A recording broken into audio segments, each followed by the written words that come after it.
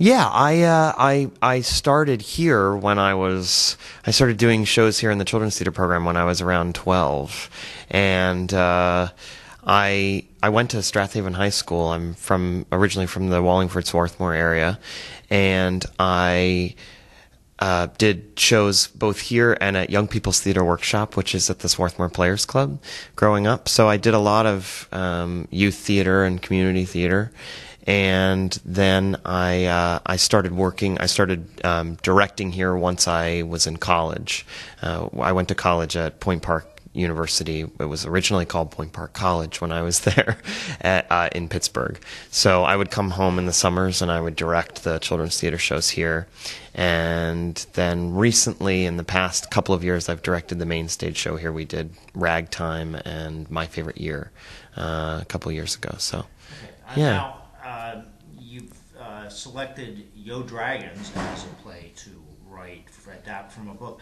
What about that story led you to do that adaptation?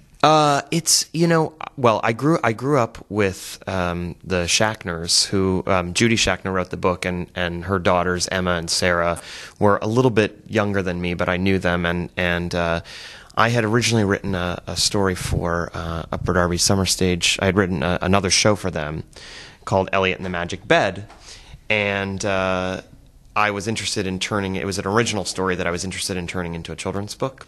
So I went to see Judy, who is a children's author, and she gave me a copy of Yo Vikings and said, this could be an example for you. And I kind of fell in love with the book, but I shelved it for a while. And then when Harry Dietzler was talking to me about possibly writing another show for this summer, I pulled the book out, and I thought that a lot of the themes in it had to do with sort of a lot of the things that we talk about at Summer Stage, which is community and sort of being an individual within that community, but being a leader in the community, and I thought it would be a great show for the kids. One of the biggest challenges is that the book is, a 15, 16-page picture book.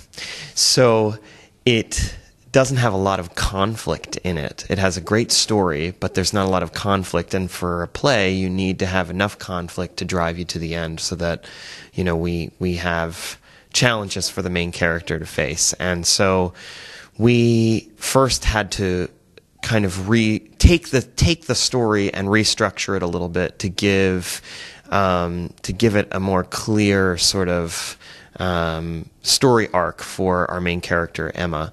But we also had to expand it because we were writing this show for a very large cast, and so we wanted to figure out a way to sort of incorporate all the elements that the book had, but figure out a way to sort of, we realized that, there are passages in the book where it says, and then Emma read about the Vikings. And so we decided, we need to invent some Viking characters, and we need to have a whole story arc with that. So we created a story arc that is a complete side plot that has to do with these Vikings. And then we also there's a message in the book where the librarian says something about spare the sword, summon a book, and so we decided to expand that part of the story and come up with this whole idea that the library in the town was closing, and that the kids had to save it at the end. So we kind of had to expand the story to give it more dramatic weight.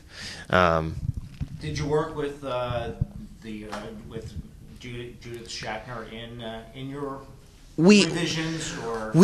Originally we spoke to her about, I did sort of a treatment for her. I wrote down sort of like the ideas of how I was going to expand the story, and she approved it, and then she kind of gave us, the go-ahead and said, do what you're going to do with it. How large a cast are you working with? We have 73 in our cast, and this is a moderate size for Upper Darby Summer Stage. The last show that they just did, the one that was running this week, Magic Up Our Sleeve, was a review show that I think had upwards of, it almost had 90 or something in it. That's sort of how we do things here. We have this big stage, and the program has literally hundreds of kids that are involved in the program. So we have a very large cast, but it makes for a beautiful spectacle of a show, because you have this enormous theater and this big cast, and it's really going to feel very full and very, very alive. We have, I think we have these two separate choruses. So we have this classroom chorus, which is Emma's classmates, and then we have something like 45 Vikings. so it's definitely a spectacle to see. So children's ages run from? They're about 13 to 17. A lot of our principal characters are juniors and seniors in high school, and then we also have some junior high, middle school age kids as well.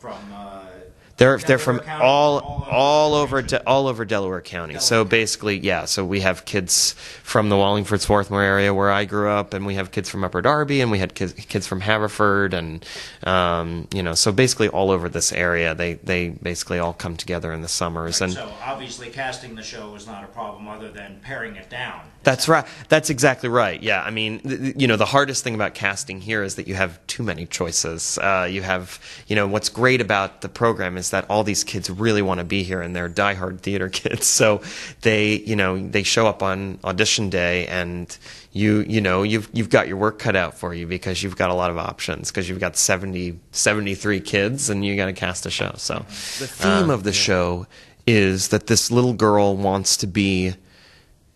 She wants to inspire people, and so that she can have a real adventure in her life. That's what she keeps saying, is that she wants a real adventure. And in the end, she realizes that the real adventure is being herself and being a kid and enjoying her town and her community. And so I think that's something that we all can relate to. And we have these two different sides, because her mother kind of delivers the message of the show at the end of the show. So we have a parent's message and a kid's message, and they kind of interweave. So I think it's basically for all ages. And I also feel that the way that the show is written, my writing partner and I decided at the very beginning, we said, we're writing a family show, but we want to write it in the style of something that, kind of transcends that. So we're hoping that it will feel like, a Broadway-style musical, and not a quote-unquote children's show. So we think that it'll be for everybody, and we're hoping that people will really sort of connect to the story, and that's our hope anyway. Quite an ambitious. It is. Thing, but not a problem. Yeah, it is. You need to think big. That's. I was just in there with you. You just got to look at the set. What are you thinking? I'm sure you've seen the sketches and the models. Absolutely. No, I'm thrilled. I mean, we have such an amazing technical staff here, and it's just gotten better and better over the years. I mean, I've been involved with this program now for 15 years, and the tech staff just keeps getting better and better, and we keep expanding what we can do. And this show is so large in scale because we kind of weave in and out from reality to fantasy, back and forth.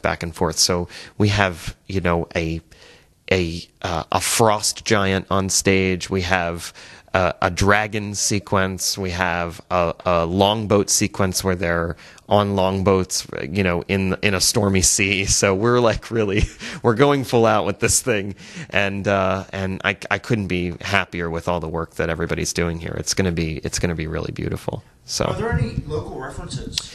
Lots, actually. Yeah, we decided.